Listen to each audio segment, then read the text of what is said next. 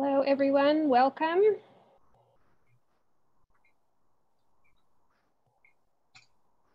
So we'll just give a few minutes here for everyone to get into the meeting. Thank you for being here today. Hello. Hello. Hello, Dr. Vaughn here. Hi, Dr. Vaughn. Hello. Welcome. You're most welcome. Glad to be here. Al Neufeld here. Welcome. Thanks for joining us.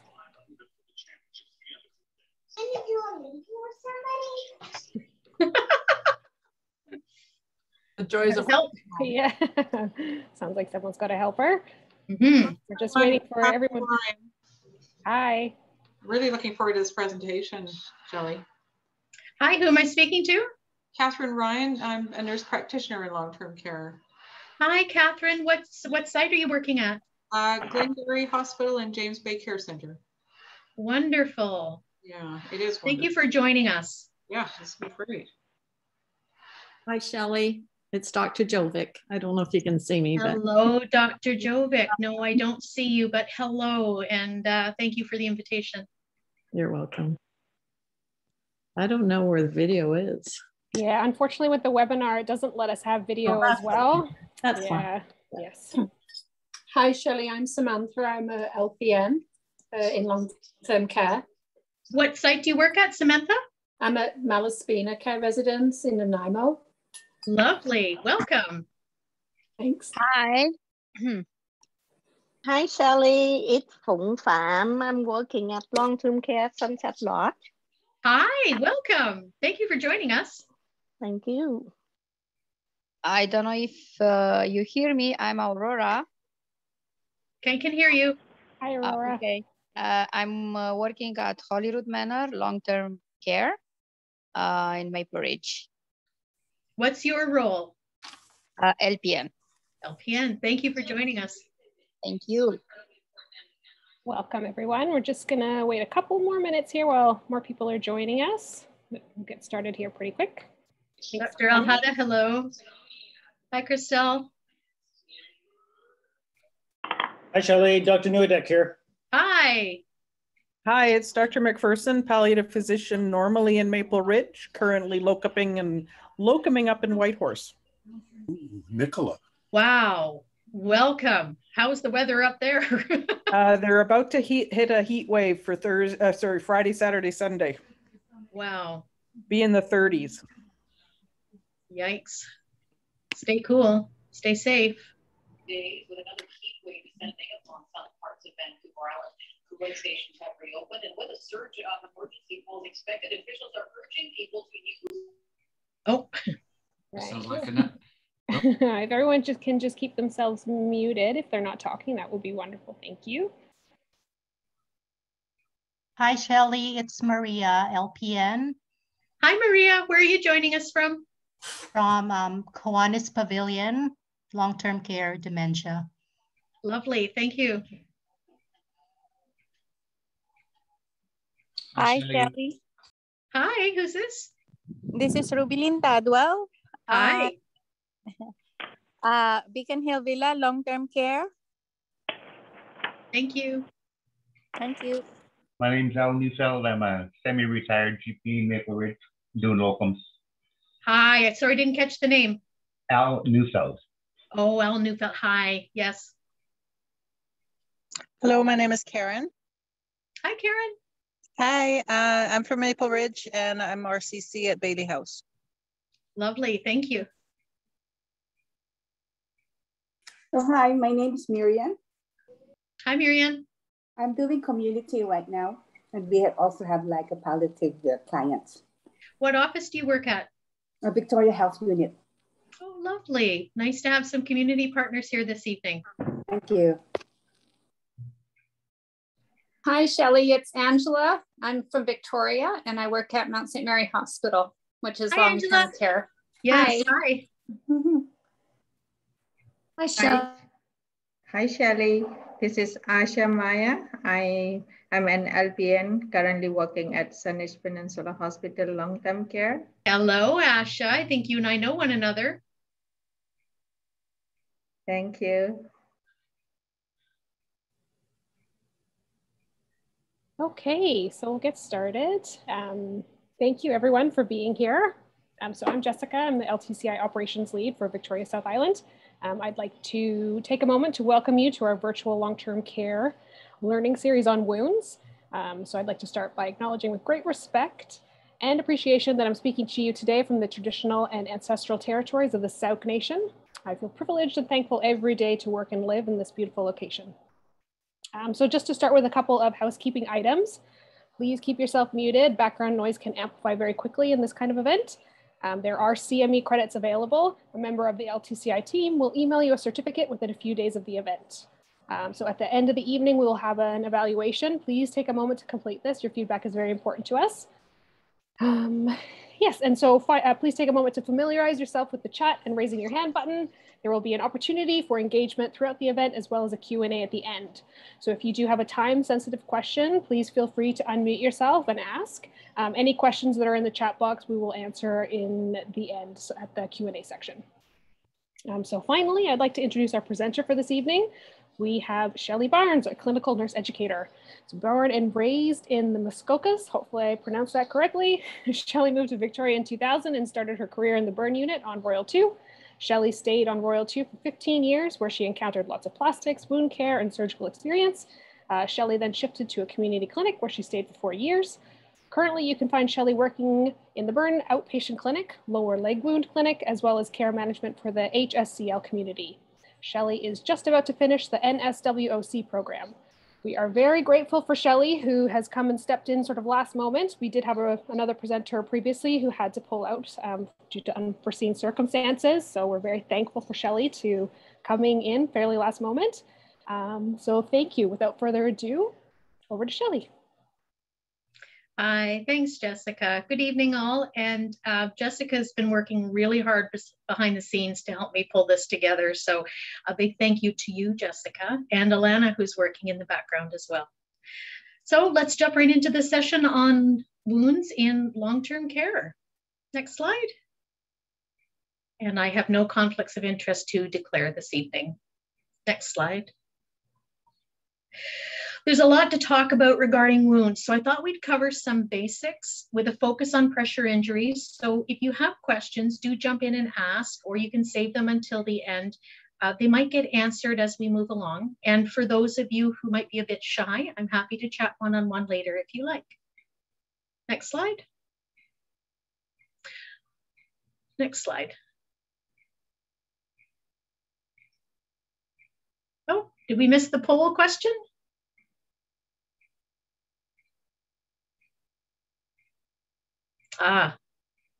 Give everybody a minute to think about this one.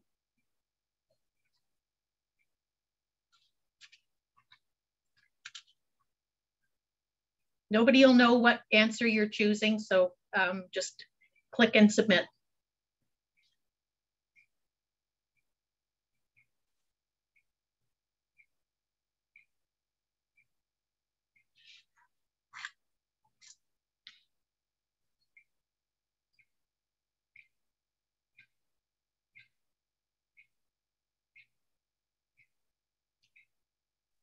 Excellent. I think most people have chosen false on this first question, and you are correct. Wounds that are closed are not completely healed. And let's talk about that. Next slide.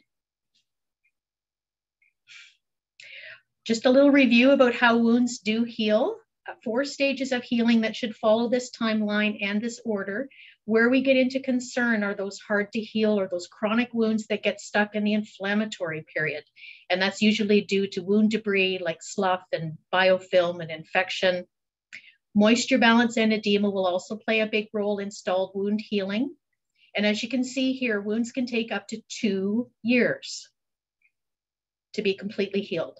And even then, the area will only achieve about 80% of its tensile strength that it had before the wound. And that's because the scar tissue is less reactive and resilient compared to our skin. And if we just click on the slide, we've got some photos here.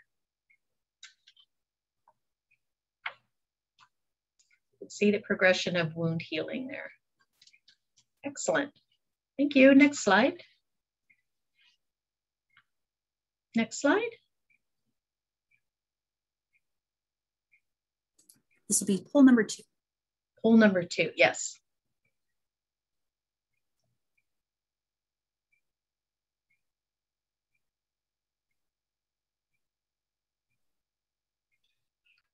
Again, no one will know which answer is yours, so choose your response and click submit.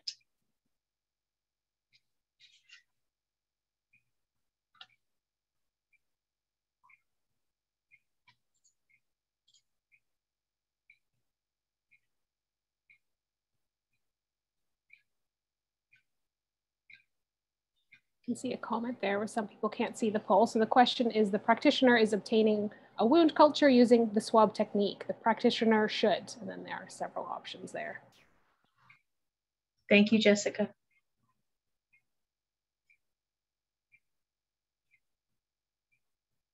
Oh, interesting. We've got some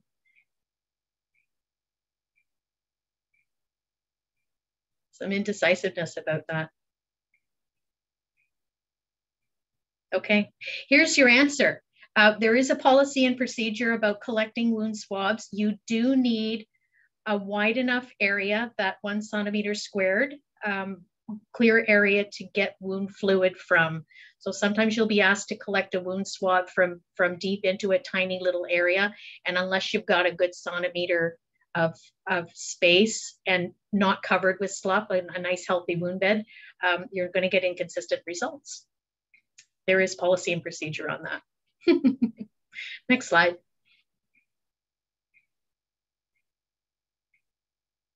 Barriers to wound healing. When you have a wound that isn't progressing, there are some questions that you should be asking about. Bioburden includes active infection, debris, slough, eschar, and biofilm. Repeated trauma will keep resetting that healing cascade, and you're not going to make any progress. Smoking. Vasoconstriction from 1 cigarette can last up to an hour. You might want to share that with some of your folks. Skin condition also bears note here. Peri-wound skin that's too wet or too dry can't support epithelialization. So moisture management beyond the wound bed is important. And I do want to make a little nutrition note here. We generally need about 0.8 grams of protein per kilo per day. And wounds can increase those needs almost double. So for anybody with a wound or potential for pressure injury should be seen by dietitian. They'll help with your protein, calorie needs, vitamin supports for healing. There's also a mini nutritional assessment that is designed for use in older clients and combines screening with assessment. Next slide. I think this is the most important slide that we're going to see this evening. Antimicrobial stewardship is always a priority, and we don't want to be systemically treating infection that could be managed with topicals. So hopefully nerds and stones is familiar to some of you. Critical colonization can be managed with topical products, and the indicators are there on the slide. Infection, of course, does need antibiotics, as indicated from your wound swab sensitivities. And a peri-wound erythema of about 2 centimeters or more is a good rule of thumb for infection if you're looking at that, the redness. And reporting of pain is clinically significant for clients who have neuropathy. I'd also like to point out that the indicators for infection include things like changes in size and new areas of breakdown. You won't know this if you haven't done a good initial wound assessment and measurement and continuing to document if you knew, so that you know if the wound is getting larger or not. Next slide. Biofilm. Biofilms are a matrix in which bacteria are present. They're resistant to our natural host immune responses and up to about 5 times more resistant to antibiotics and topical treatments. So Pseudomonas and Staph A are the usual culprits in biofilms, and they need to be debrided for wounds to be able to progress in that healing cascade. Next slide. So let's take a look at wound care depending on the type of wound that you have. Next slide. The International Skin Tear Advisory Panel, some of you will be familiar with that acronym as well, defines a skin tear as a traumatic wound caused by mechanical force, which will include the removal of adhesives. Moisturize, that is a big part of preventing skin tears. Choose dressings that are more gentle on aging skin, like the ones with the silicone borders, or use skin prep with the MePore. You can't use skin prep, by the way, with the silicone borders. They're not compatible. Please avoid suturing skin tears. The steri strips are just fine. You can also use films like a Tegaderm after the bleeding is controlled. The Tegabsorbs will allow for monitoring, and they'll absorb a little bit of exudate if you have it, and it'll still protect and maintain that moist wound healing. There's a nice little algorithm there to follow. A little note about hematomas here. Be sure that a bruise isn't mistaken for a hematoma. Hematomas bulge up, bruises are flat. Hematomas can create significant wounds. They can be viable if you evacuate them within a day or two. Otherwise, those top tissues will die and you get pressure exerted down into the wound bed and it creates a pressure ulcer. And the wound gets bigger. And we've had a few of those come through Clinic 3 that have actually needed grafting because the wound has gotten so big with the pressure of that hematoma. Next slide. Hole number 3.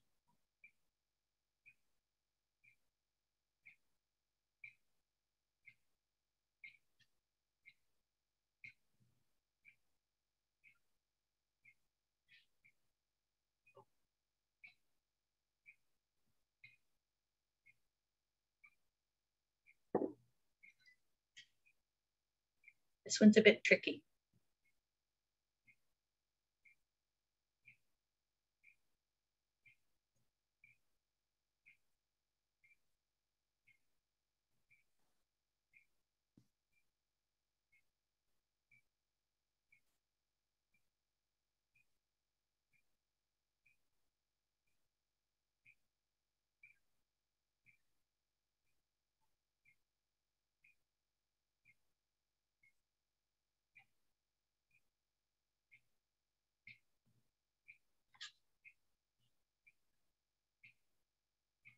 Good. It looks like the majority of people chose the correct answer, which is the patient with diabetes and a dry, stable eschar. You don't, if somebody's not healable and they've got a dry cap of eschar, please leave it. And we'll talk more about that in a little bit. Next slide.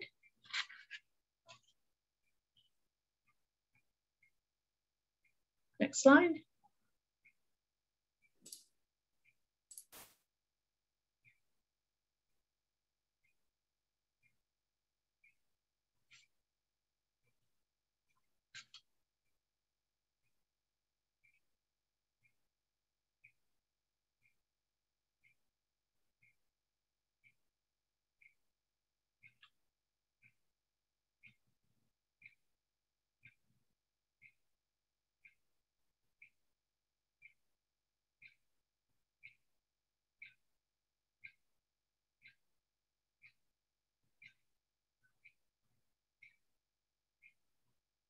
Excellent. Most people got that one too. The crusting and the itching are key for dermatitis. People will complain about the itch. And then when you look at the peri-wound skin, it's the crusting is there and that's what's causing the irritation. The cellulitis is a deeper tissue infection and it will present that way. We get that question a lot. Next slide. So we've all seen lots of these types of wounds. Venous ulcers are all about dysfunctional valves and edema. And any gait alteration that affects that calf pump will impact your lower leg circulation. So the area is often edematous and drainage is going to be an issue. So these venous ulcers won't heal without edema control and you need to elevate. Those are the two key points for venous ulcers. Your resident might report heaviness or aching or swelling, and again, that itch with these wounds. It's common for venous ulcers to get a dermatitis related inflammation. It's usually related to the wound exudate on the surrounding skin and the multiple products that we put on that creates a contact sensitization that presents like an irritation and inflammation. Lanolin is something to stay away from for sure.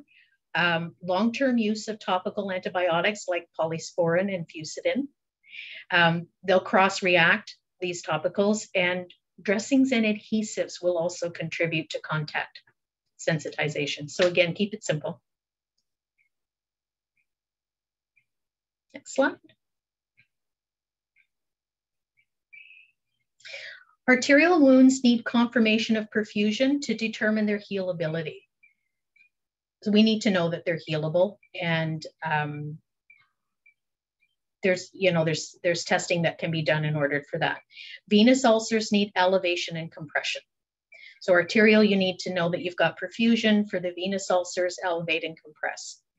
And sometimes wounds just aren't healable, and those are maintenance wounds. And then the focus will shift to preventing infection, protecting them from further trauma or from the wound from getting any worse. It may be that later on things could change. So if you've got a resident that's able to stop smoking, maybe would change the goal back to a healable wound.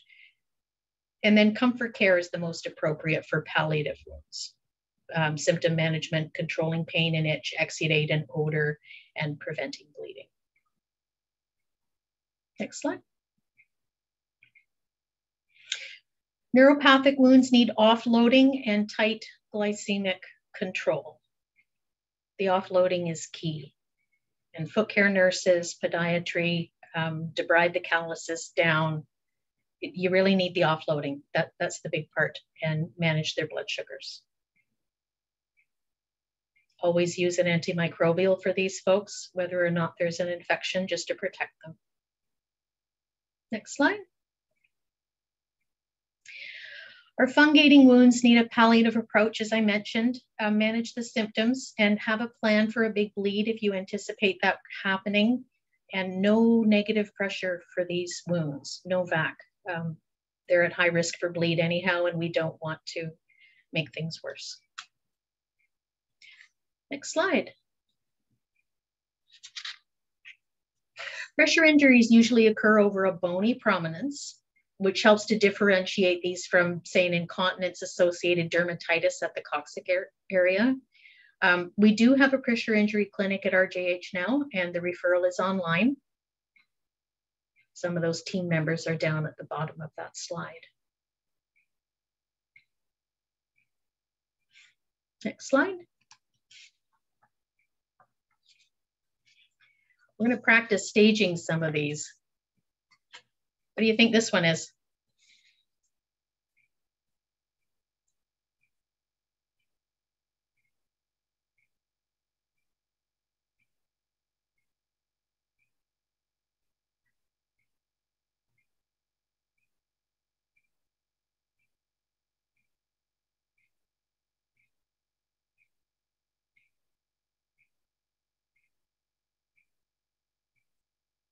Excellent. Next slide. This is a stage 1. The erythema is going to be non-blanchable. The skin is intact. And we know it's not a yeast infection because it doesn't have those little satellite lesions at the borders that you would see with a yeast infection. It's the non-blanchable intact skin are the keys here. If that erythema is a different color, we're looking at a different stage. Next slide. What about this one?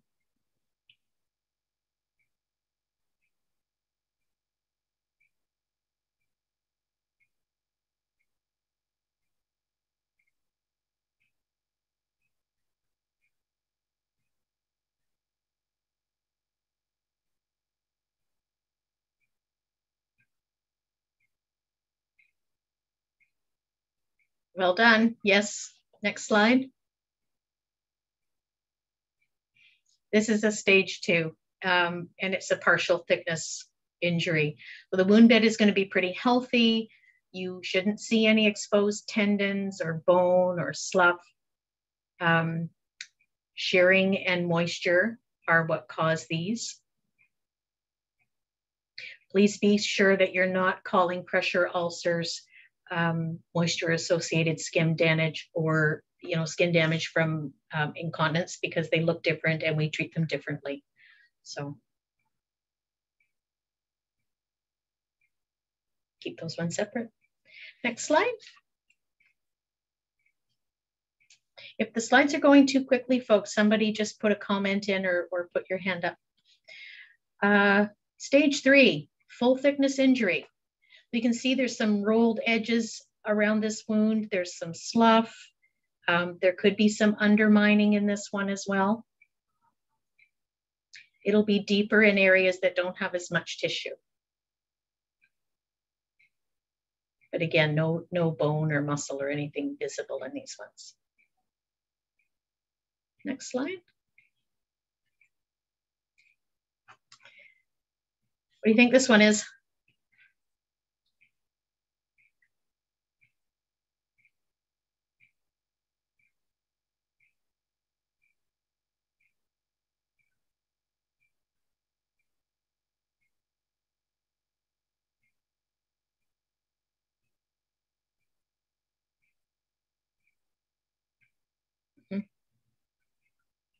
Yep, this one's a stage 4 for sure. Next slide.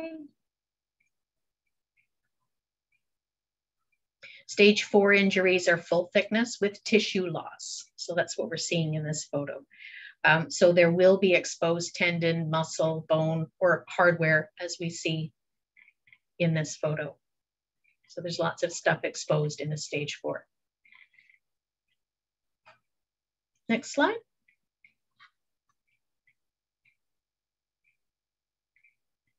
Unstageable injuries. And these are unstageable because there's no way to know how deep they are without removing that slough and the eschar that's covering the wound bed.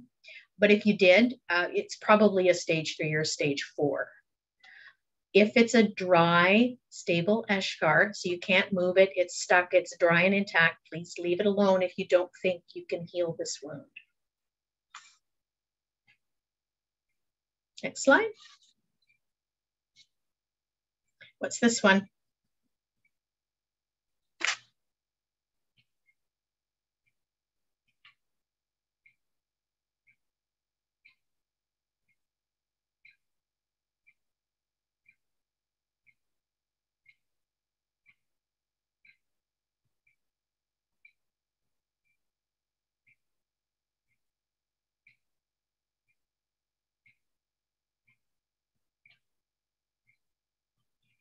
Yep, suspected deep tissue injury for sure. Next slide. These injuries are deeper in color, so you'll see the difference between, if you think back to the first slide that had that even colored erythema, this one's got that deeper color. There's a little bit of maroon. It's, looks like it's going to slough away up towards the midfoot. These might resolve on their own if you can offload and maximize healing condition like protein.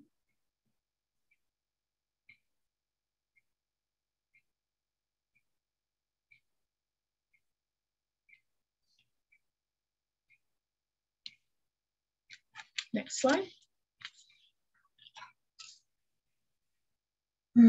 Pressure injuries need pressure redistribution surfaces like those low air loss mattresses and positioning to offload their ulcers. And then usual wound bed management. So what do we need to know and consider to optimize healing?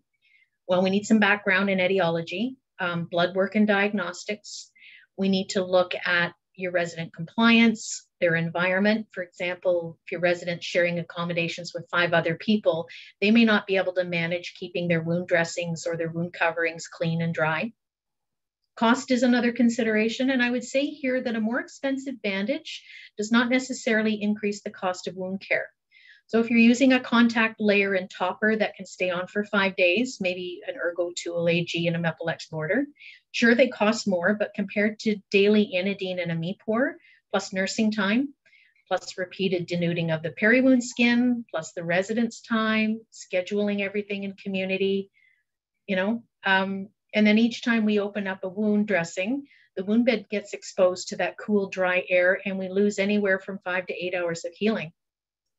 So if you think about losing, let's say 6 hours with a dressing change, and you have a resident who smokes 10 cigarettes a day, now we're down to about 8 hours of healing time. So if you can keep the bandage on, it's going to help. Next slide. Sorry, next slide. Thank you. So the best dressing is the one that works and the one that your resident will tolerate. So there's no sense in putting an Una boot on someone if they're just going to take it off in a few hours because they can't tolerate that compression. Keep it simple. Oh, we'll talk about that, Dr. Jovic. Yeah, so for the cleanup jobs down at the bottom of the slide, we've got a few phases. The cleanup jobs, if you're using a Santal, you need a prescription for that. NSWACs can apply maggots, but they have to be ordered in. There's a lot of monitoring. There's a lot of fuss with maggots, although they do a fantastic job. And of course, sharp debridement is carried out by clinicians who have the knowledge and training to do that.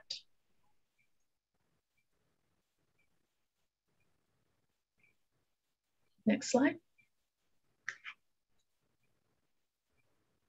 This isn't an exhaustive list of the products available within Island Health, and all of them are on the CLIC website, CLWK. I'll give you a bit more information about that. The CLIC website has a one-page, here's what it does, how to use it, and where not to use it, kind of one-page cheat sheet for all of our products. And oftentimes I will print that page off and put it in with the care plan so that others can reference it too. Just a little note here, there's a few stars.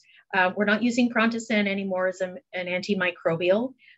Research wasn't able to support that claim, although you can use Prontosan for biofilm because of the surfactant properties that are in that.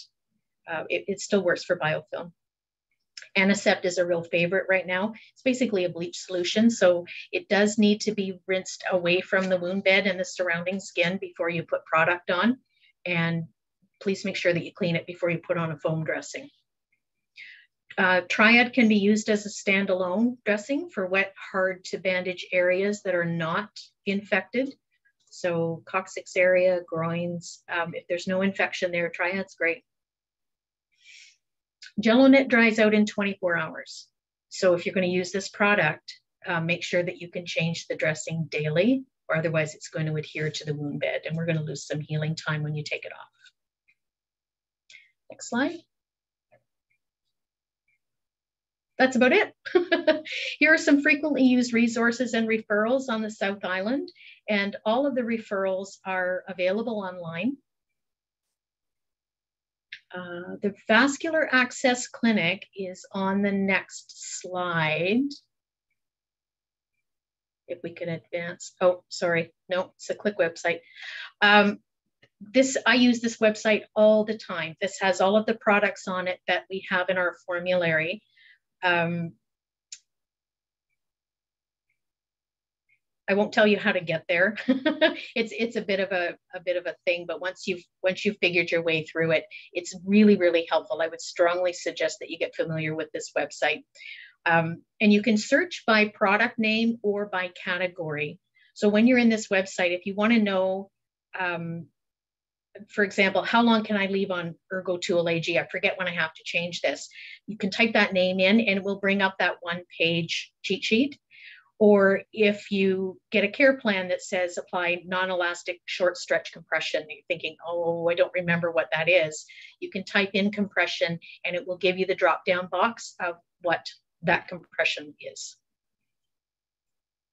Next page. There it is. There's the vascular clinic referral. Sometimes there's some misunderstanding about accessing this clinic. You don't have to go through the lower leg clinic to access the vascular limb clinic. MRPs can refer directly, and it might save you some time. The lower leg is really busy, and it may take a while to get your client in to see them, and then, you know, the next wait for the vascular clinic days. So go ahead and use the referral form and just go straight to the clinic booking and save yourself some time there. Next slide. Yay. Quick and easy, but I'm expecting all kinds of questions.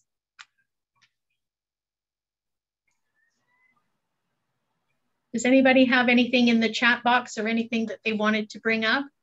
Sorry, I can't see the chat box, so feel free to unmute. No problem. Catherine Ryan has just raised her hand. Hi, Shelly, I just wanted to go back to one of the slides, and we don't have to go there, but the slide on the diabetic neuropathic wound, you said you should always use an antimicrobial. Now you're talking about a topical agent? Yes. Sorry, thank you for clarifying. Yes, because these take so long to heal, they're going to be open for a long time, which leaves them open to risk of infection and biofilm. So if we can keep something on, Inidine works really well as a, you know, it's non-toxic. We can use it for a long period of time while we support that wound healing. Yeah, great question. Thank you for that. Thank you. I have a question about use of flamazine. We had a rounds a couple of weeks ago with the emergency department, and they asked us not to use flamazine on burns again now. So I just wondered, obviously there's a difference of opinion. I've always used it. We have changed practice a little bit about using flamazine. The issue with the flamazine is that it needs to be changed twice daily. It dries out. So oftentimes, I don't know about your burn care where you're from, but down here, it can take a few days to get into the burn clinic. Meanwhile, that flamazine sits there and it dries out. And when you desiccate tissue that's been burned, you can actually accelerate the burn down deeper.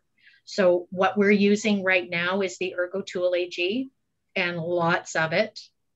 And then depending on the depth of the wound, those more shallow wounds will be quite wet. So if you've got the ErgoTool down first as a contact layer, and then bandages over top that your client can remove when they get wet and put clean down to manage the moisture. Okay, thank you. You're welcome.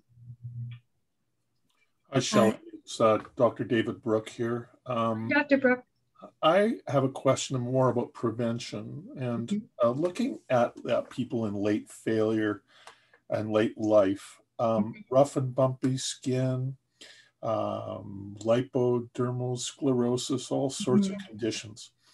And I wonder if you have any thoughts about the use of CeraVe products. For example, CeraVe hydrating cleanser instead of soap, a microfiber instead of a cotton washcloth, because I think we see a lot of micro trauma with the best of intentions of caregivers who are doing perineal care.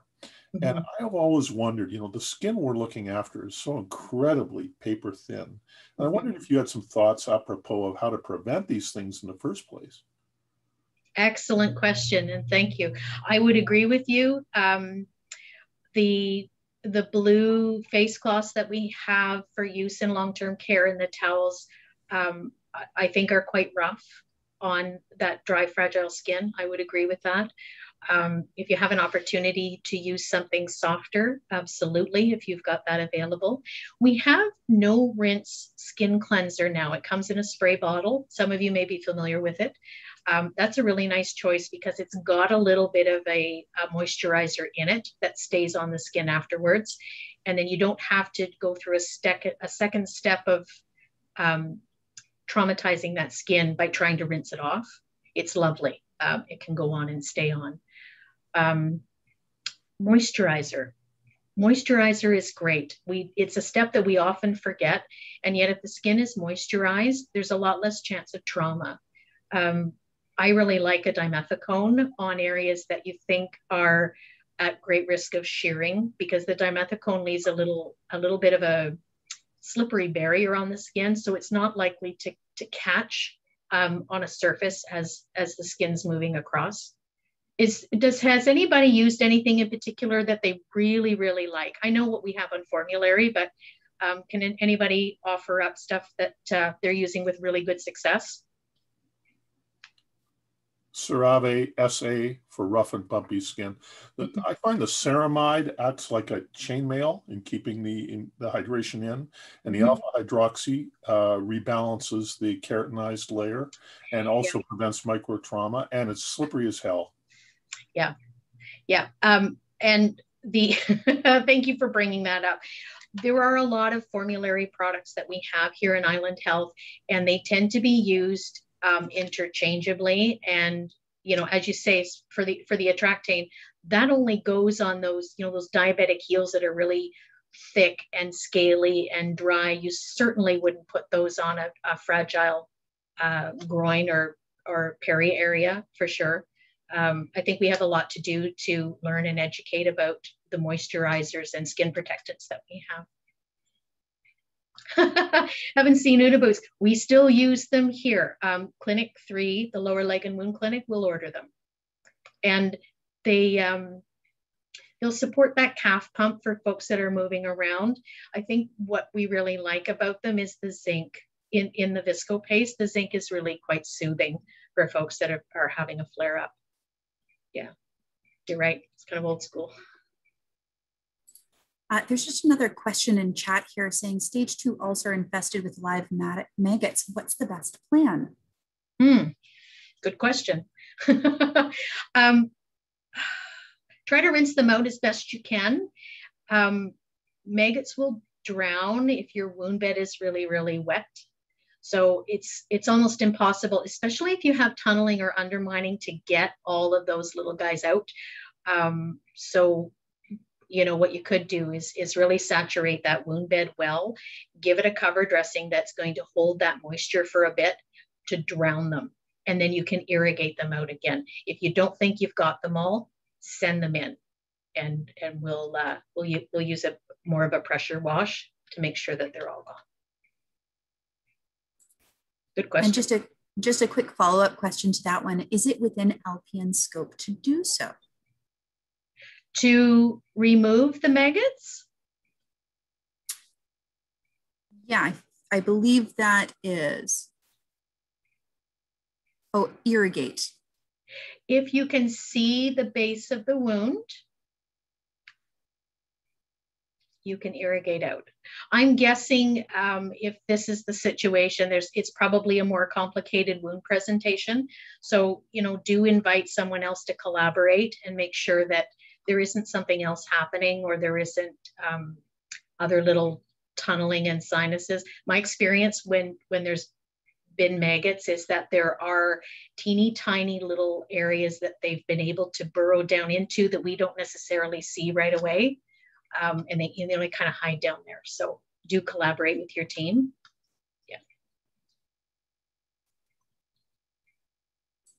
Can you comment on the fallacy of tube feeds in advanced dementia to help wound healing? Oh my goodness. Oh my goodness.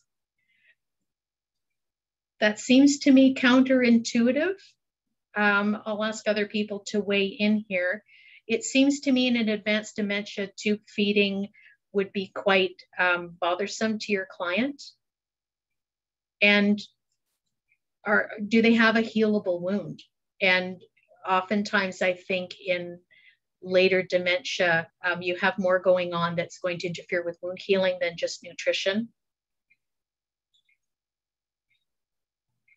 Yeah, I like that. Yeah, thank you. Does anyone else have any comments about, I haven't seen a lot of that. Are we tube feeding in later stages of dementia now? No. No. Thank you, Dr. Brooks. I didn't think so. Not seen that, no. No, no. Absolutely not. Absolutely not. No, no. So, you know, looking at it from a client-centered care point of view, you know, what is the goal? You know, if we can heal it easily enough, great. But let's not create any more trauma trying to heal a wound if we're end stage. Yeah. Some of the best advice I got was from Dr. Nicola McPherson. who, in her little black book of clinical pearls of end-of-life care, it's brilliant, by the way, recommended years ago. I learned to use metronidazole as for smell. And it really has made it a lot easier for the people who are really doing the care on these unhealable, end-of-life, terrible, deep wounds that simply will not heal. And the least we can do, I think, is work together to relieve the suffering, not of the person who has them, because they're often not painful, but the smell can be really quite overpowering for the staff. Yes, yes, and that's an excellent point. Yeah, this spray, the flagyl spray, does work very, very well. I have seen staff put a topper of the charcoal dressings over top of that as well, because you're right. It's quite difficult to manage for people who are caring for those individuals, and sometimes for the individuals that if they have a big fungating wound close to their face. They will notice the smell, and it puts them off food. And yeah, that's a really good point, Dr. Brooks. Thank you for that. I've had another question come in through our question and answer box here. How is Santil used? Santil comes in a little tube. It's a gel. It basically dissolves eschar, that hard eschar and slough that's very difficult to get up and out of the way. Sometimes we'll use that to soften things up to make it easier to debride it out. There is a cheat sheet in our CLIP website. You can look up Santil.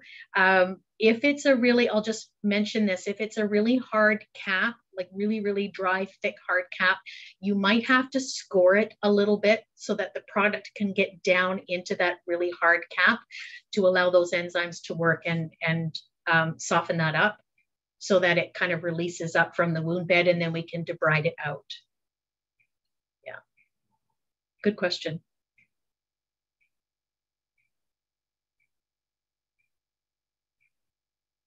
Somebody else had a question about 5-day dressings.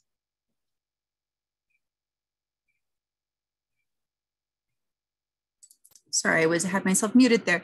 What was the name of the 5-day dressing?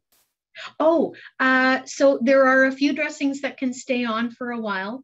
If a MEPOR could stay on for 5 days, if you have a wound that's stable, it's not too wet, it's not infected. But I think what you're thinking of was the Methylex border. So we have some foam dressings on formulary right now. The foam center part will absorb a fair amount of moisture and keep that moisture balance for wound healing. They're really great. The foam will also help disperse pressure. So if you've got an area that you need to offload, the foam dressings are a good choice. They also come with a silicone border to them. And that silicone border is really nice on the skin. And you can actually pick it up from the skin and have a look, and then put it back down and it will adhere. You can do that a couple of times with those dressings, which you can't do with a regular glue adhesive. Once you pick it up, it's gone. But the foams are really, really nice that way. Yeah, I like the foam dressings a lot. They're more expensive, but I think they're worth it.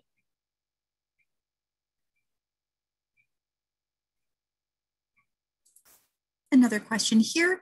When venomous wounds have I am so sorry, exudate 2 to 3 times dressing change daily, should we be using silver each time? That's a lot of exudate. I think you need to look at why you have that much exudate. Sounds like you need more compression for sure to bring that exudate down. Sometimes increased exudate is a sign of infection. So trying to figure out why you have that exudate. Sometimes you can leave that base layer down. So the Restore or the ErgoTool AG, you can leave in place and just replace your top layers. Sometimes that will work. Silver's expensive if you are replacing it 2 or 3 times a day. you might want to switch to something else that's a little less expensive, like the iodine or iodosorb with the toppers on top that you can keep pulling off, but you need to manage that exudate first. You'll never heal with all that fluid. Yeah. Good question.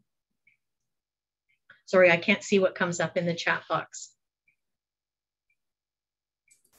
I'll just say out loud, Megan has just shared the clwk.ca website address for anybody that was interested, and saving that to their bookmarks for later exploration. I have that on my bookmarks. I reference that regularly. If you can't remember, is it compatible with this other dressing? How often do I need to change it? What kind of bacteria does it work on? It's all there. They're great cheat sheets. Yeah, I would highly recommend using that website. It's the quick and dirty, what you need to know.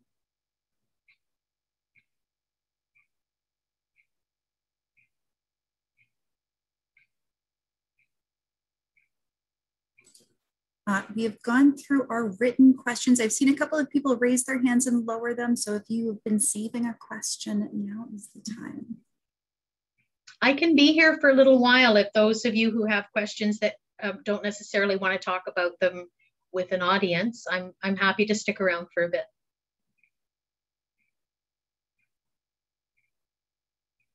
Thank you, Megan. Shelly, it's Catherine Ryan. That was really amazing. And this can be a little bit all this topic, but wow. I hope we'll have access to the presentation. There was a lot of good information there. Yes, yes. I believe the slides will be PDF'd and then we are recording.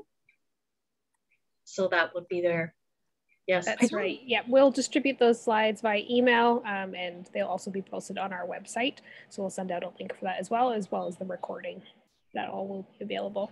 Great, thank you.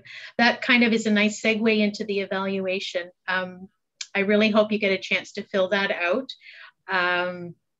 It's really, really helpful for me and for the other presenters to know what went well, what you really appreciated, what you weren't interested in or what wasn't helpful, and how we can make it better. Because for me, at least, I will take that information for my own learning and develop something better for next time. So your evaluations can help make a better presentation in the future. So please be honest, be kind, but be honest. Can I ask a question? Sure. I have a resident who have ulcerate and cancer wound on his top of the head. On the top of the head? Yeah. Nothing that we can keep the dressing on. And so bad odor, it's very foul smelling. And he keep on picking at it. So it was bleeding and bad odor. What do you have? We using the iodine cleaning. But everything we tried to put it on, it fell off. Is it falling off because the adhesive won't stay on the skin, or it gets wet, or it's an awkward size? It's just right on top of the skull. And we put the iodine dressing on, but the other border dressing on, nothing dressing, it stick, it fell off, or he pulled off because itchy and he wanted to scratch it. So we don't know what to do. Yeah, you know what? That's sorry, your name again? It's fung. That's very common with those fungating wounds.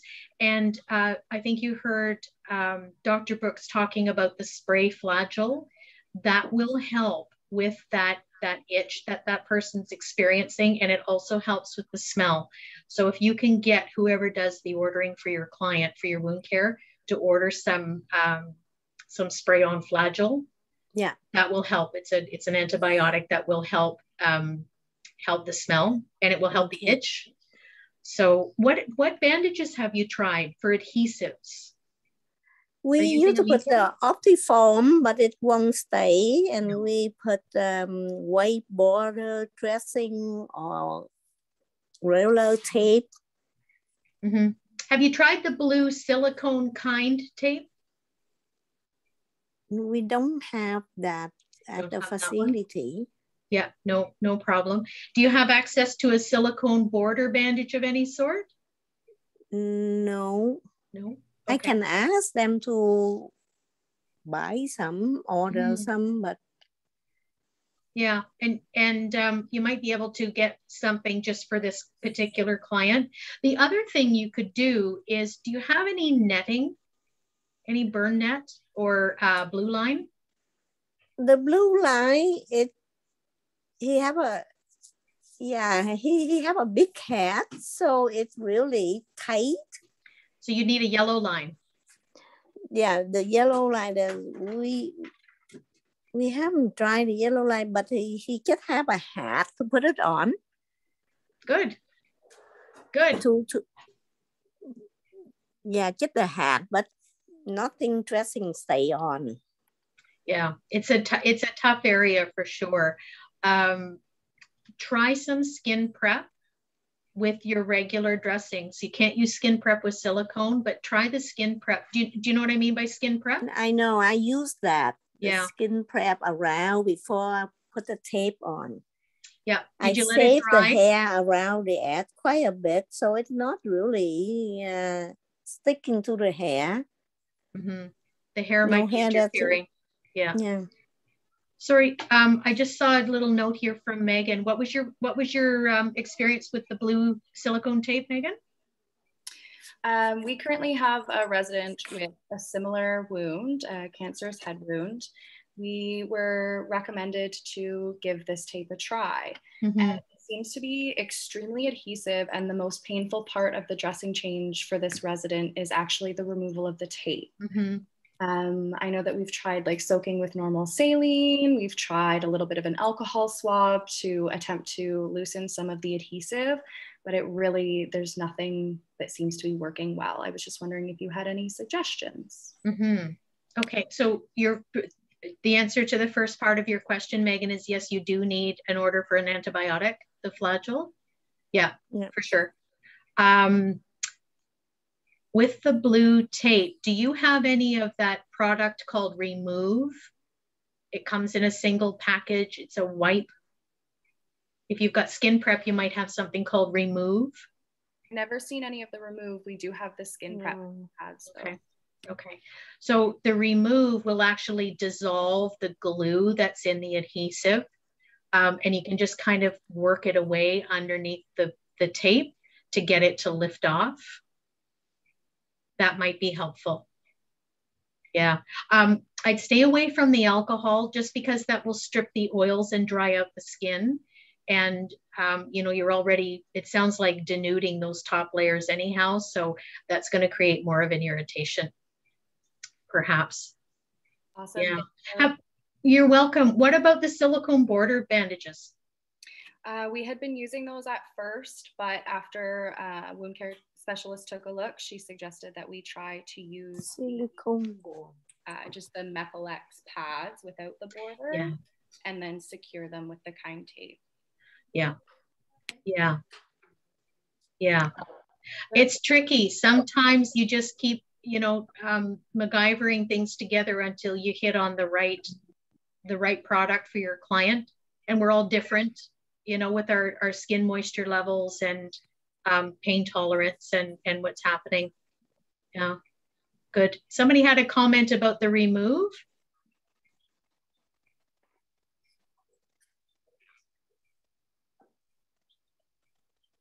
About StomaCare?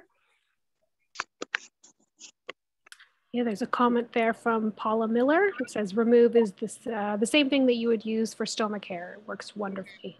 Mm-hmm. Yeah, it really does a really great job. If you can get that ordered, I would highly recommend that one.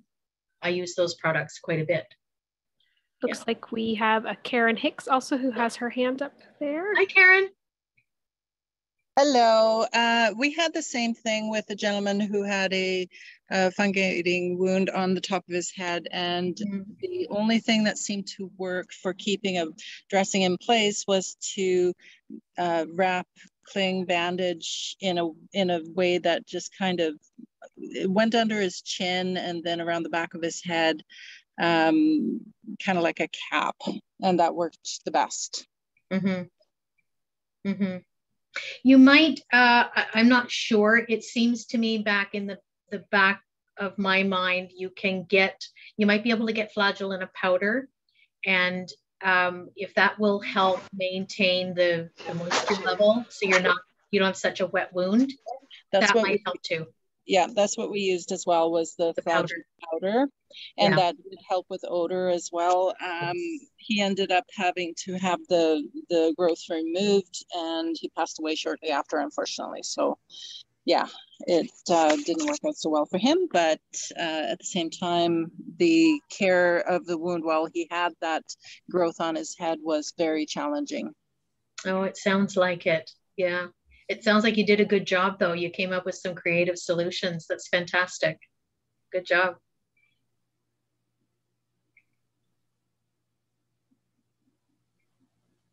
Thank you. You're welcome. I like your MacGyvering comment. I think. Don't we do that a lot? Yeah, I'm not afraid to use 5-fluorouracil. In some of those cases with these terrible fungating lesions. The other comment I'd make, particularly the ones at the top of the head with old men, is, if we're not wearing great floppy hats right now, God knows these are the kinds of fungating lesions that should motivate us to be using them when we're younger. You're absolutely right. And I often have had folks in the clinic who come in for, they've had a melanoma removed and they've got a graft on their head, and boy, they're really diligent with their hat afterwards. Yeah. Yeah. Dr. Brooks, you probably have a lot of experience with those kinds of fungating wounds that are on the top of the head. Have you found anything that works really well to keep a bandage on? No, I think the other attendees here have come up with some very innovative things. It's very frustrating, as we've pointed out, and finding that's why I liked your MacGyver comment. I think we can all. I think we should have these sorts of confabs, annually to update ourselves, because we're all learning here. Absolutely. I actually just a little while ago had someone who didn't need the foam center part of a Mepalex border. It was too wet. It was keeping a very, very fragile wound just a little bit too wet. So I wanted a me-pour, but they couldn't tolerate the adhesive of a me-pour. So I'm MacGyvered. I took the center part away from the Mepalex border dressing, and I replaced it with the center part of the me-pour. So I had the center part of the me-pour that was drier, and I used the outside of the silicone border bandage to make a window dressing. And it worked beautifully. I don't think we have that on formulary, but if somebody's looking to make a buck, come up with something. It's Dr. McPherson here up in Whitehorse. Hi. One of the products that, so I'm a palliative physician, and we end up dealing with fungating wounds in really awkward spots. And there is a product that compounding pharmacists know about called, it's a polymer gel. And I've gone just blank now on the brand name, but it's a wonderful thing that you keep it in the fridge and it's liquid. You can add flagyl, you can add methadone, you can add all kinds of things to it. And it comes out of the fridge, you spray it on the wound, and as it comes up to body temperature, it gelatinizes. So it's kind of the reverse of Jell-O. So you can spray it on an awkward to dress area. It doesn't harden, it becomes gelatinous, and then the patient can walk around, and the gel holds your methadone, flagyl, all those other things in place for symptom management. So it's a very wonderful product. So there's no topper layer, it's just the gel? Nope. And you can spray it. Like I've had people with big parotid cancers, like a cavity where their parotid used to be. They spray it in there. Once it's set up, they can stand up and walk around, and they don't need any bandage on top of it. Wow. Can you please share that with me? I'm just going to look up the name of it. And vets apparently use it all the time because an animal won't keep a dressing on, right? Mm-hmm. Right. So they fill cavities and wounds with this gel and antibiotic, and they just keep it in place with the, you know, exposing the bite wound or whatever to the antibiotic gel for a week. With people, they can gently kind of remove it with some saline and put a fresh, you know, apply it fresh every day. Mm-hmm. The other thing is if they leave it out and it's become gelatinous in the spray bottle, you put it back in the fridge and it liquefies again. Wow. So it's really neat stuff. I would love a little more information about that. Me too. I would like to know the name of it, the spelling. Yes. Yes. Oh, collaboration. I love this. I'm looking up my recipe card collection, so just give me a second. If you wanted to share that with the LTCI, then we can send that out to all attendees. That would be great. Interest. Yeah. Does anyone use Triad on a regular basis for wounds? Yeah. This is Miriam, sorry. Yeah, in the community, we always use Triad. Mm-hmm. I think that's the only like a wound care product that's very accessible. Yeah, yeah. And you know, it's great. You don't need a cover dressing. It can just stay on there and it does a beautiful job with that moist wound healing platform that you need. You know, if you've got somebody that's got, you know, open spots on their arm and they won't tolerate a dressing for whatever reason, it's great. Yeah. Triad. Yeah. Triad's a great product. I think we don't consider it often enough. But you know, there's no top. That's right, Crystal Lee. Yeah. Coccyx, groins, back of the neck, can be used on the side of the face, a little ear wound. It's great. Works really, really well. Yep. Do you think I should try the Triad in the scalp ulcer wound? You can't use Triad if you have an infection because Triad is occlusive, so it'll seal over and it will hold the bacteria in there and it's going to make things worse. So I wouldn't put Triad there. Although if the skin around that ulcer is getting wet and macerated, that's a brilliant place for Triad to dry things out. But we don't ever put Triad on healthy, intact skin. It's meant to absorb moisture and dry things out. So if you put it on intact skin, you'll actually create a problem there. So I don't know that I'd put it on the fungating wound, but see if you can get some Flagyl. Okay. Yeah, see if you can get that. I'm curious to know if it works for you. Okay. Let me know. Let me know. Okay. I think Samantha had her hand raised there. If you wanted to go ahead, Samantha, and then we have a couple of questions in the chat we can read out. Okay, thank you. So with the Triad, we use it quite often. I work on a secure dementia unit. We use it for wounds on the difficult to dress areas, to the coccyx particularly. But we've also used it in situations when we had one resident who had severe responsive behaviors with lots of aggression.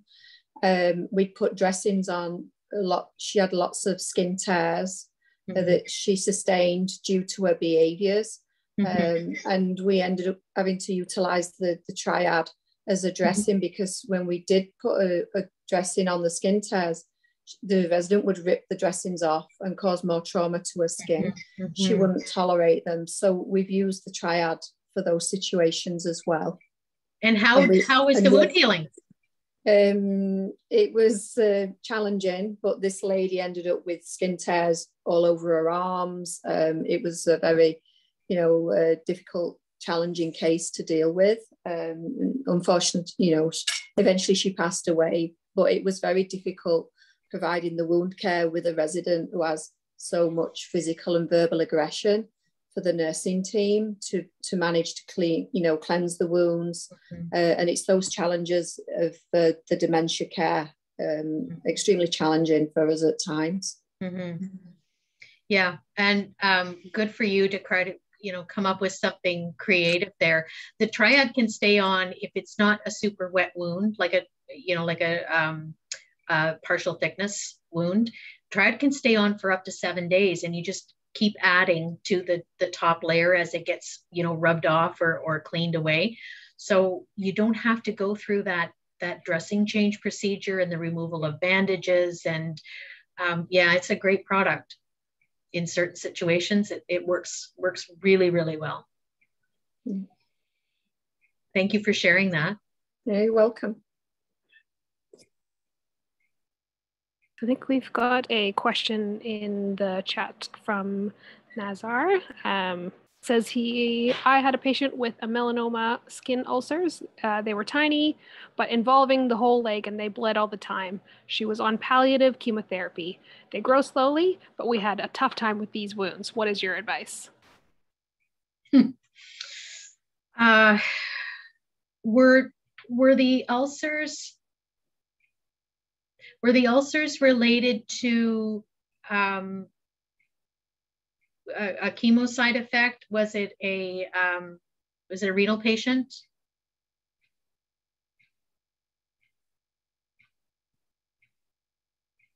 Or was it just progression of disease? Feel free to unmute yourself, Dr. Al-Haddad.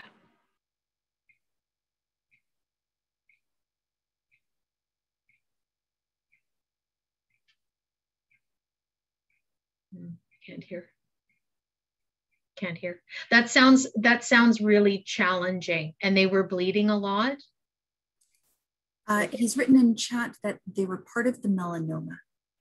Oh, yikes. That's a tough one.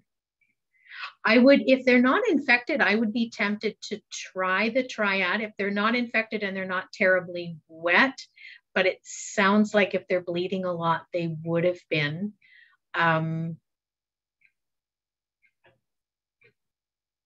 That's a challenge. I'd have to think long and hard on that one. Is Dr. Brooks still here? Yeah, I'm still here, but What do you think?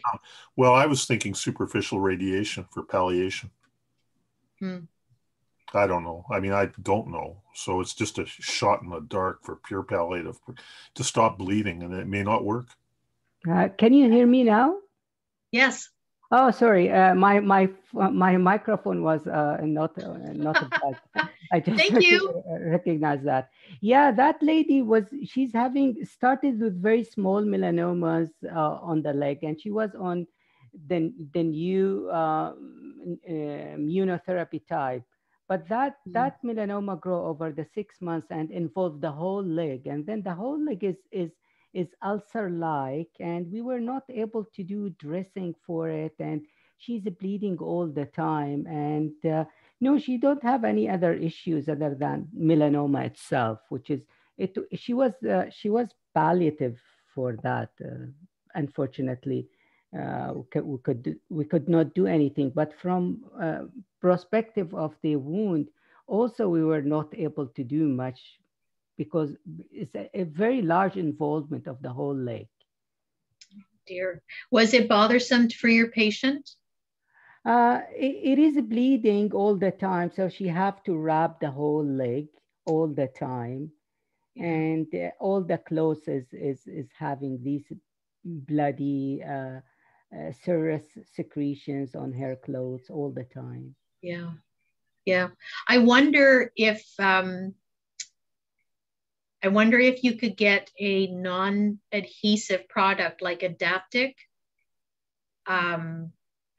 or even some, just some petrolatum to put down to prevent all of that weeping onto the bedclothes.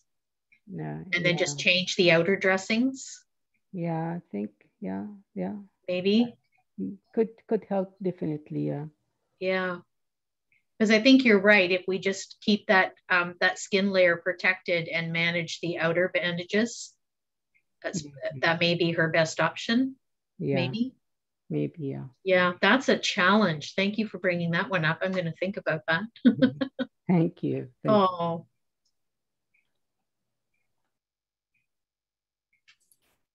We have another question from chat. Andrea has asked, any suggestion for lichen sclerosis causing open wounds in the peri area, currently being treated with Ultravate and then pseudocream with no real improvement? Wow. Okay. So you've got the topicals that you need. Are the, do you have open areas in skin folds? Yes. Yeah. Can you hear me? I can hear you. Yeah, I'm just listening. I'm not super familiar with Zoom, so. That's okay. You're doing great. Okay, thanks. Yeah, she's got it's long standing. We've thrown every cream possible at it. And currently the treatment is the Ultravate. Then the doctor's having us blow dry it and then applying the pseudo cream on top. And it's not getting better at all. In fact, I would venture to say it's worsening. Okay. And the open areas, she's got one, right in, like in her buttocks crease, right next to her anus. And then she's got another one right, like at the tip of her labia. And it's horrible. She's at the point now where she doesn't even want to sit down. It's so painful. Oh no. Yeah. Oh no. Oh no. So the wounds that you have, are they at skin folds? Yes. Yeah. Yeah. Moist areas too. Very moist. Yeah. Can you use Triad? We have used Triad in the past. I'm a big fan of Triad as well. I use it quite a lot. But again, nothing seems to do anything. How do you feel about Vaseline? Oh no. Jump in. Somebody had an oh no there. Sorry, that's me.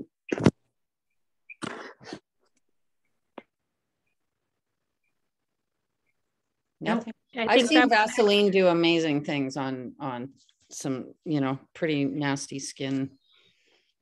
Yeah. Yeah. It's hard to know without seeing it. The other thing that comes to mind is Intradry. I don't know if that's compatible with the product you're using. I'd have to look it up. Yeah. But Intradry is lovely. Yeah, Intradry is great if you have a team who knows how to use it and a resident that's not going to keep pulling it out. Oh.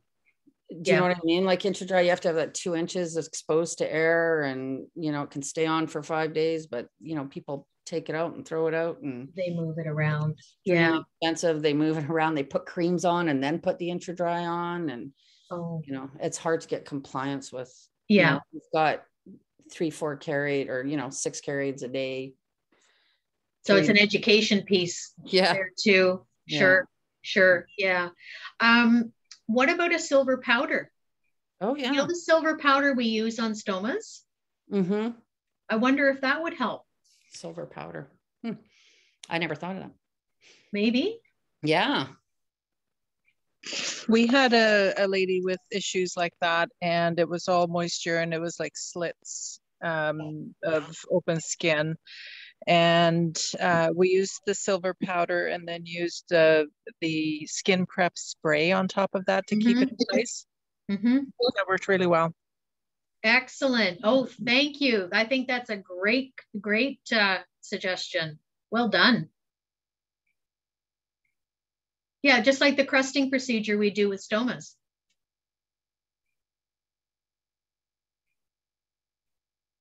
Fantastic. Alana and Jessica, I'm depending on you to tell me what comes up in the chat box because I can't see it. Got nothing in there at the moment. So if anyone has any other questions, feel free to unmute yourself there and ask away or chat something into the chat. I have one more question. It's Andrea again. Andrea. Back to the Triad. We currently have a woman who's got a stage 3 pressure injury on her buttocks, and we've been putting Triad on it. And it's not, there's nothing happening there. She's very frail. Would that be something that you could perhaps consider as a non-healing? Like, we're doing, extra protein and offloading pressure, and she's got a Roho cushion, and she's a lot more mobile now than she was when she got the injury, but it's just not going anywhere. It could very well be. If you've optimized everything you possibly can, it could be critically colonized. So it might need, you know, a little debriding and restarting that wound healing cascade again. Hard to know. If it's been there for a while, there's probably biofilm. Yeah. And until we get rid of that, it's not really going to help. How do you feel about Medihoney? Yeah, I like Medihoney. I do too, yeah. I don't know that I've seen a lot of research with Medihoney and biofilm. Okay. If someone else has, please let me know. I just haven't come across anything. The Anicept works well to get through the biofilm, as does the Prontosan. But I think you need to get rid of that first. There's probably a biofilm there. Okay, thank you. Yeah, it's worth a try. Yeah, for sure. Thanks a bunch. Yeah. Sorry, something popped up in the chat box, but I didn't get a good look. Alexis has written in, what are some tips on deciding when a wound can be open to air? If it's closed, it can be open to air. So when I say closed, if you've got epithelialization across the wound bed, if somebody's really pushing for open to air, and a lot of folks really like the idea of open to air, I might suggest that maybe they put a little Vaseline or something, or Triad, and a little occlusive over top, just to protect it from any debris or bacteria getting in, if it's just a small little area.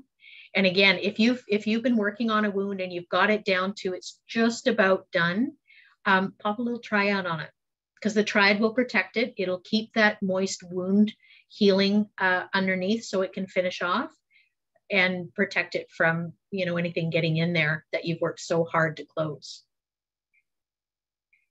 Good question.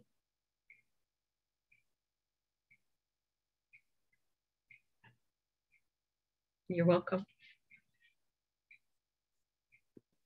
Hey, Shelly, thank you so much for that really informative presentation.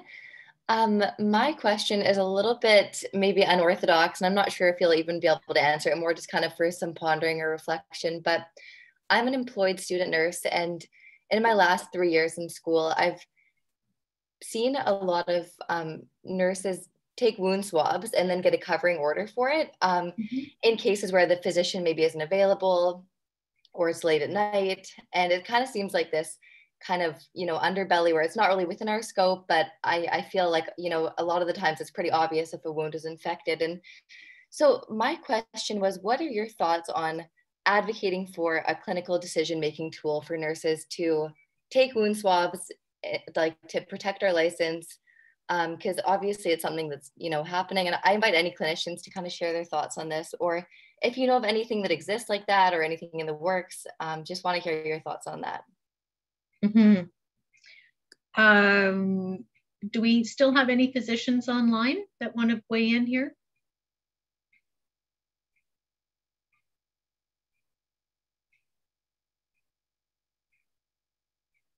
Nope. Okay.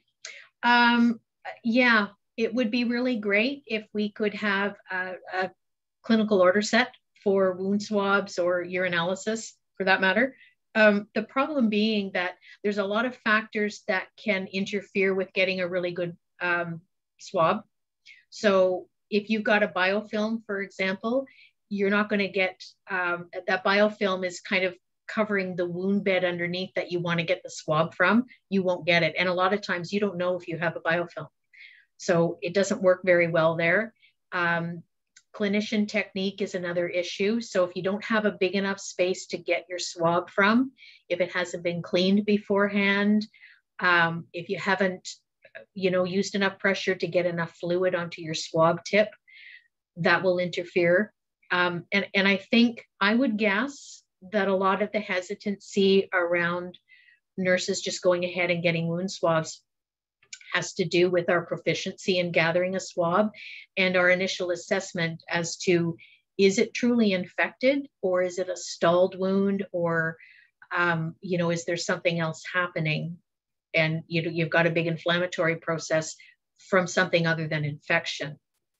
I don't know. What do you think? What have you seen in your practice? And I'll open that up to everybody. What do you ladies see? And gentlemen? Well, I think for me personally, like, I mean, as a student, I have never done that. I've just, you know, seen it happen kind of like time and time again over the last 3 years of my education. And it just kind of seems like it seems a little bit maybe physician dependent. So I've talked to some really experienced nurses who say, oh, you know, I know this physician really well. And I know that if I don't take a wound swab and send them on their way, like in community, then sometimes it's like, well, why didn't you take a wound swab? Now it's really inconvenient to get the client back into the clinic. And so I think it's just kind of one of those like anything in nursing, like it's not really black and white. It's kind of a gray area. And as a student, it's, you know, something that I'm not comfortable with. But in my experience, it's been a lot more nurses with more experience under their belt that have done it. And I did want to ask you again, I know you mentioned biofilm earlier, but what are some like clinical kind of evidence that a wound might have biofilm in it? Biofilm can start to form within hours of you know, debriding. Let's say you've cleaned up a wound really nicely and it's been debrided. It, you know, within 24 hours, that biofilm is trying to form again. If your wound is a chronic wound and it's been open for a really long time, you're pretty much guaranteed there's a biofilm there. The problem is we can't see it. So you look for other clinical signs, i.e. it's a long-standing wound. It's not healing. It's not, you know, progressing. It's acting like an infected wound, but it's not infected. You don't have the pain and the erythema, the exudate. It's just kind of sitting there stalled. It's probably a biofilm. Yeah, yeah. And I think you're right with your observation about unit specific and physician specific responses to getting a wound swab or a urinalysis for that matter. I think once the docs get to know you in your practice, and I may be stepping out of line here, but I think once they know us well enough to trust our clinical judgment, so our assessment skills, to know that yes, if I think it's infected, it probably is, that I have that background to make that call and to get the process started.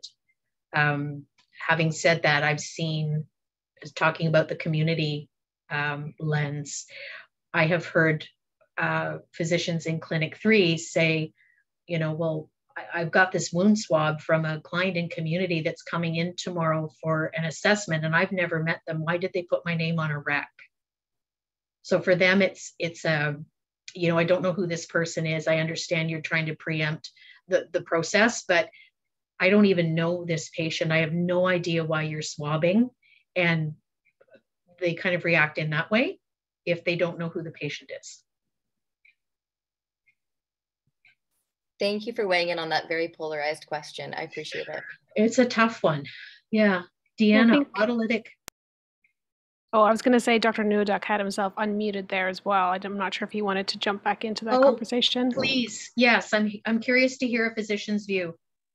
Well, I thank you, first of all, for an excellent presentation tonight.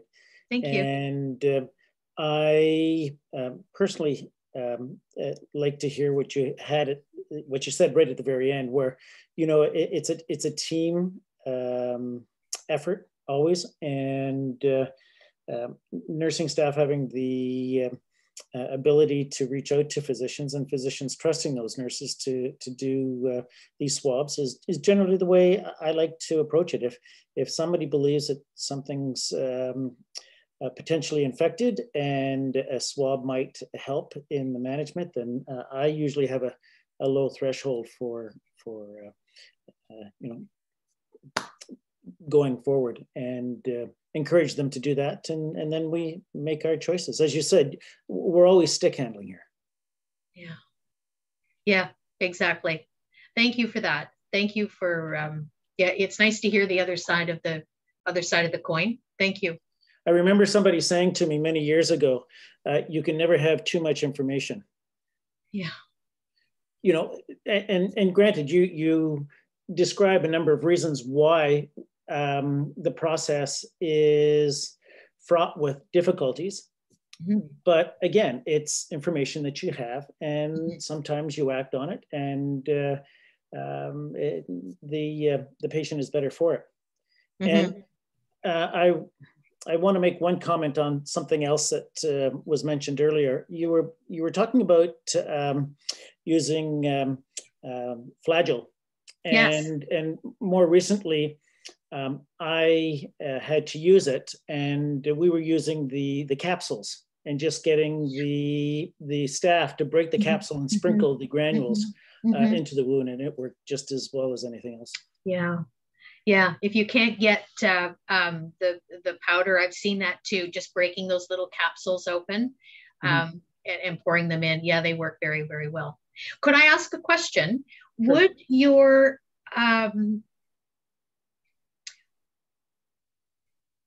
Would your decision about CNS swabs from nurses be changed if you had notification that the swab was done accompanied by a photo?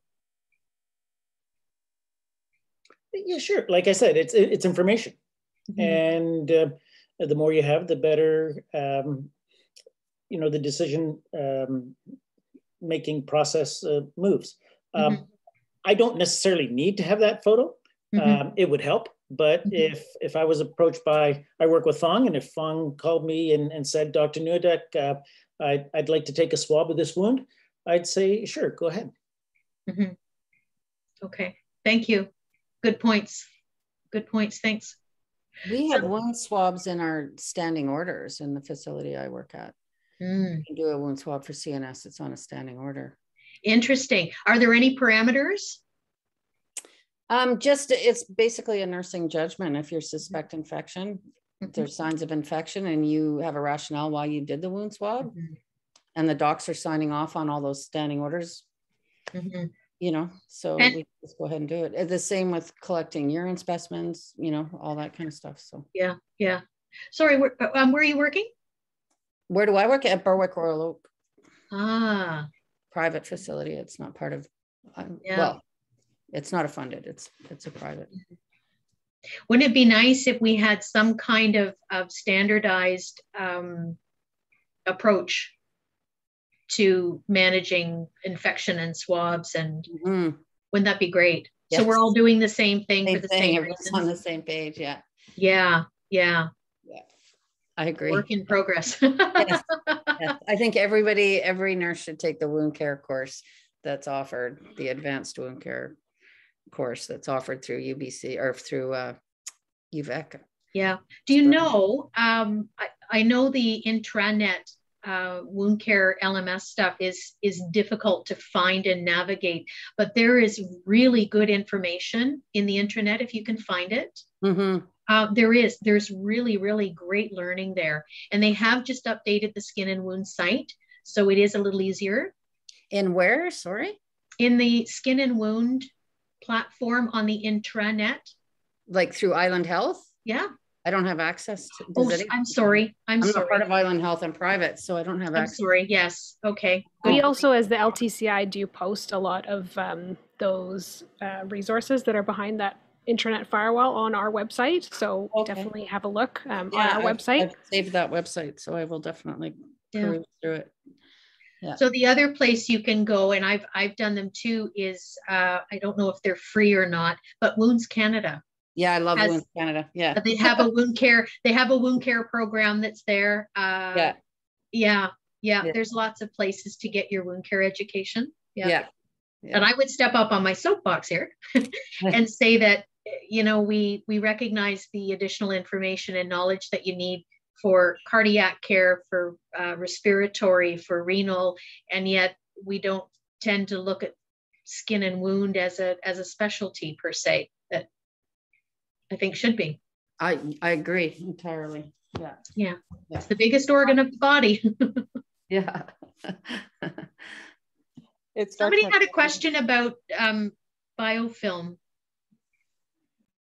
Thank you, Janelle. Yes, the provincial curriculum is on the Learning Hub.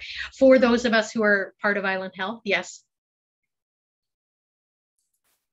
Yes, I just see Nicola with her hand up, but the question about biofilm, if you wanted to try and answer that quickly first, was can an autolytic debridement gel be effective when biofilm is present? Probably not. Probably not. It's usually biofilm needs a mechanical debridement. It's really, really, really resistive to almost anything that you can throw at it. It's really tough.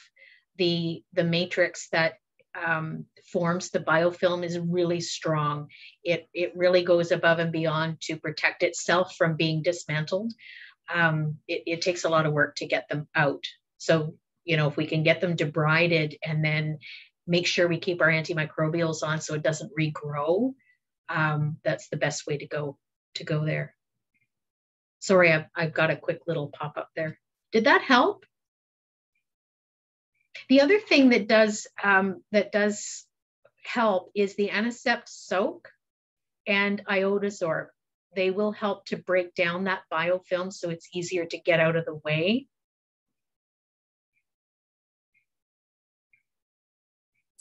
Wonderful. And Dr. McPherson, you had a question. Hi. Me weighing in again. Thank you. I would say I learned absolutely nothing about wound care in medical school. Now that was in a previous millennium and things might be. Me too. So I think you'll have noticed that most of the physicians that joined in today are either palliative or long-term care. I'm not sure if there were others because I didn't catch everybody's area of interest. So my approach with the malignant, never healing, fungating wound is I usually ask the local wound care experts, whoever they might be, what is the safest thing to put on this wound or the one that at least won't make it worse? And then I throw in the methadone, the flagyl, tranexamic acid, whatever the wound needs for symptom management and palliation, but the base product is whatever is going to do the least damage to the wound. And I bow to the wound clinicians and the home care nurses and anybody who's taken any courses in this, because you're right, it's a whole field with very specialized knowledge. It is, and wounds are complicated and no two are the same. And yeah, it's a really huge area of study. It's huge. And I agree. I think the home care nurses and the clinic nurses that provide wound care on a regular basis, they do a phenomenal job. They've learned all kinds of tricks and tips to help with those difficult wounds. They learn who their clients are and manage those other factors in their lives. They do an amazing job. They're really, really good at what they do. Just cognizant we're a little bit over time. What a great discussion. Thank you so much, Shelly, for coming in at such last moment notice. We really, really appreciate, and that was such a great conversation there at the end. Thank you. Yes, thank you everyone for coming, and we will be posting obviously the video of this event on our website as well as a PDF of the presentation, and I am sure Shelly would love to hear from you if you have any additional questions, where we would be happy to connect you with Shelly after today. If anybody has a local NSWAC that they can access, they're a great resource. NSWACs have tri-specialty with wounds, ostomy, and continence. So they're a great go-to if you've got access to one. Yeah. Thank you, everyone. I'm so pleased. Shelly, that was great. Thank you for stepping in. Thank you. Thank you very much. Thanks for all your questions. Thank you. Thank you. Bye. Bye. Good night.